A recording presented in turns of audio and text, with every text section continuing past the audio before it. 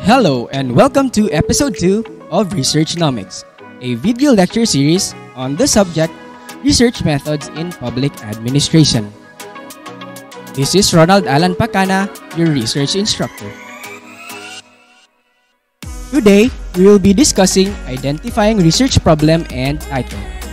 So sit back, relax, and enjoy as we go through our research journey. For our topic outline, we will begin with identifying a research problem. And then, this is followed by the tips in selecting a research problem. Factors that influence the selection of a research problem, the do's and don'ts in writing an eye-catching research title, examples of research titles in public administration, and your main task number 1, identifying a research problem and title.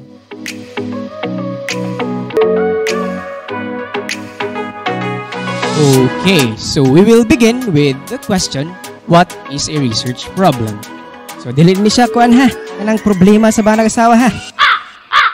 Okay, bitaw.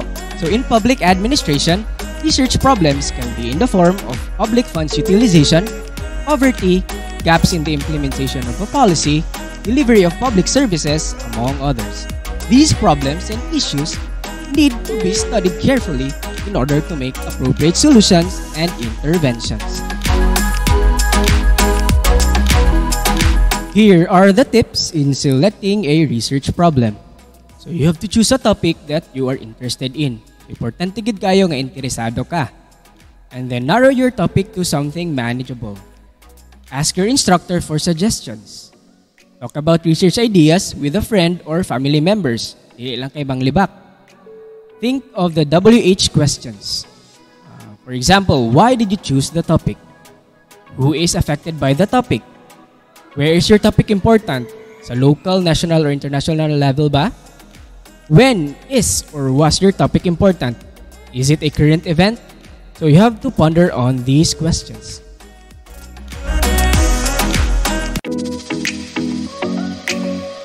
Factors that influence the selection of a research problem.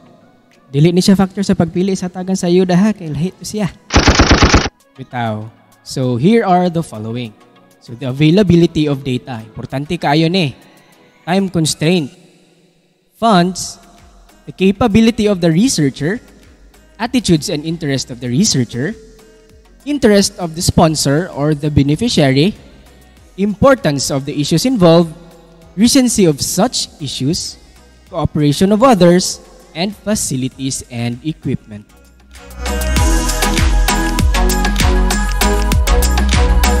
The do's and don'ts in writing an eye-catching research title.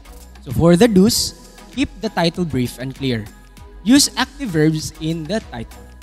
Keep the title length to 10 to 12 words. Use keywords in the title. Use the term one of the barangays instead of stating the name of the barangay or LGU for ethical considerations.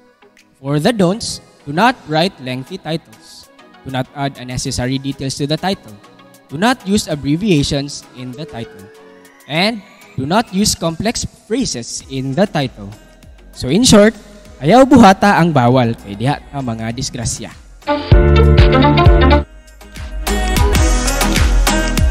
Here are some of the research titles in public administration. Perceived level of implementation of health and safety protocols of COVID-19 among residents in a selected barangay in Misamis Oriental.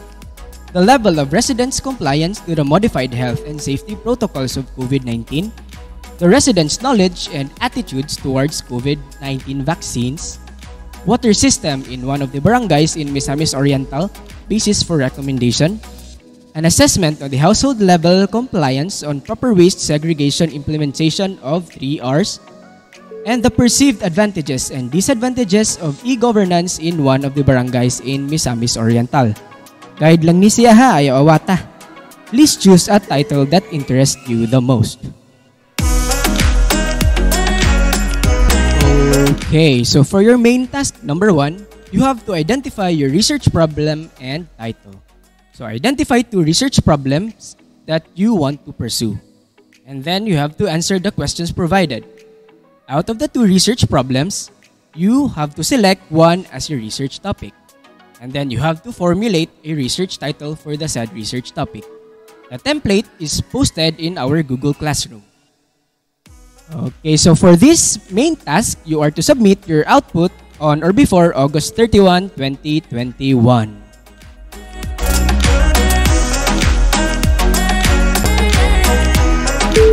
That's it for this episode.